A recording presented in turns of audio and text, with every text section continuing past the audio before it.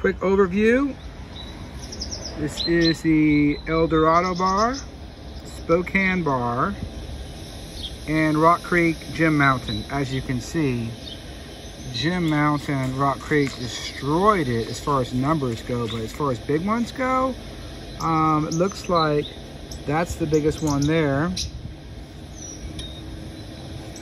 As far as size goes, it looks like it's a pink one right there.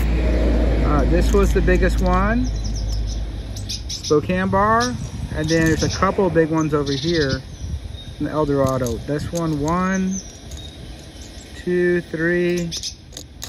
These may just be quartz. That may not be a sapphire. Probably isn't. That, and that. And we have this garnet over here, which doesn't have much value. Okay?